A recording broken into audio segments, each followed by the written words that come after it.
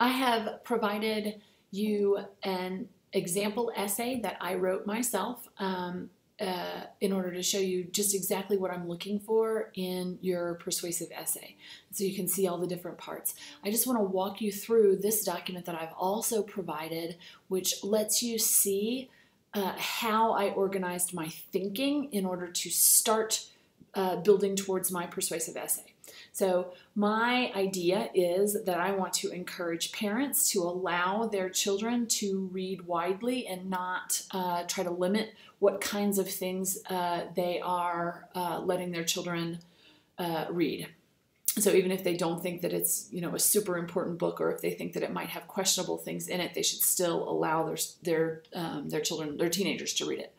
So that's my thesis. Acting on the knowledge that the first step in making good readers is getting kids to read entails allowing kids to read whatever they choose. This is my thesis. Notice this doesn't have the word should in it, but it's a should statement. That is, you should let them read whatever they choose. I started with the outline, and I started adding in the things that I wanted here. So when I said hook, I went ahead and added how I'm going to start. It was a dark and stormy night. Okay, and then my background, I've noted that I want to start historically from Jane Austen to today. People have disparaged the influence of low quality books. I need to provide a definition of the word that I'm using, which is trashy. And then say, paradoxically, everybody praises Harry Potter. So this is how I'm getting from my hook to my thesis, is with this background information. My first part of this is my scope. I need to know, okay, so the scope of the problem is that millions of adults don't read at all, that there's a lot of books that are banned, and that illiteracy is a problem. This is how big the problem is, and I need to look up information in order to support these things. The best way so now I've moved on to the arguments on my side. My first argument is that the best way to become a good reader and writer is to read in large quantity at a fairly easy level. And I've got my points that I want to support this. Research on reading levels should know 98% of the words.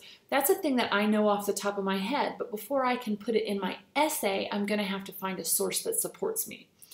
Writing improves when reading at this level because the brain is free to absorb. Okay, so these are things that I know. I need to find some sources. Here's my next argument in favor of my side. Child development experts lament that young people are not given enough freedom. Okay, again, I need to support this. Who are these child development experts, and what do they say exactly?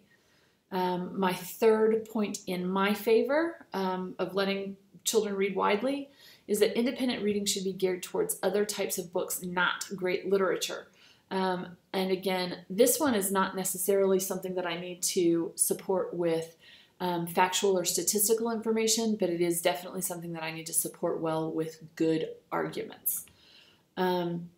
Next, I move on. I need a rebuttal paragraph. My rebuttal paragraph is I have several things that the opposite is going to say.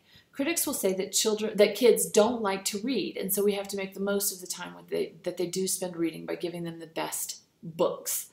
And then I'm going to say that this is wrong. See, it's not so because. All right. So I've chosen that. I acknowledge that it is true, but my side is more important. Kids' morals have to be guided by exposing them to trashy books will corrupt them. Okay. And this is the rebuttal to that this complaint also applies to some great works. Okay, so I've got my outline for how I'm going to conclude. And here's my conclusion. Let your kid read whatever she wants.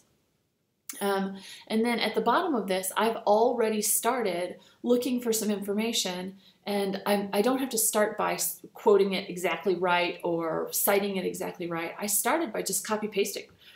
This is my relevant quote that I want to use, and here is my source. And so now I'm ready to plug this in to the paragraph where I want to use it, and it's still connected to its source. And so when I put this on my works cited page, I can go right back to this post and figure out how to cite it correctly using MLA style, because right now I don't know how to use MLA style. I'm going to get to that a little bit later. I can start my thinking before I even worry about that.